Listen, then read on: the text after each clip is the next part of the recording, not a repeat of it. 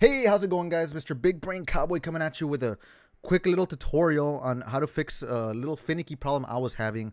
And now this applies when you're playing Red Dead Redemption 2 on Steam and you're wanting to use a Nintendo Switch Pro controller as your primary controller.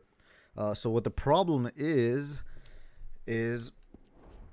while you're playing the game and you press the L1 button or the L bumper button or the L1 to open up your items menu. When you go around the wheel, you can go to the right, top right, bottom right. Same with the left side, left. But you can't hit up and you can't hit down. If I go in a circle, it kind of skips those areas. And I thought it was an issue with my since I'm doing this off Bluetooth with a connectivity issue, but apparently it's not. This has a really simple fix that you can do in a matter of seconds. It took me hours to figure this out, but here's what you do. You don't have to go to your big picture mode to mess with anything there. You don't have to install X360C. You don't have to mess with any of that. Here, all you have to do is go into your Steam library.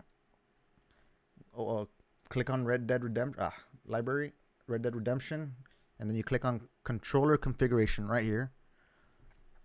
You go to the right joystick move here. Go to don't mess with anything. You go to additional settings. Don't mess with anything again. Just go straight here to the sensitivity area. For whatever reason, I don't know if this is a universal problem or just a problem that I was encountering. You want to go here with the vertical sensitivity, vertical scale, and just make sure it matches to the horizontal scale. About right there. You just hit back, done. Close out of this. Back into the game. And I press L1 and bam, look at that.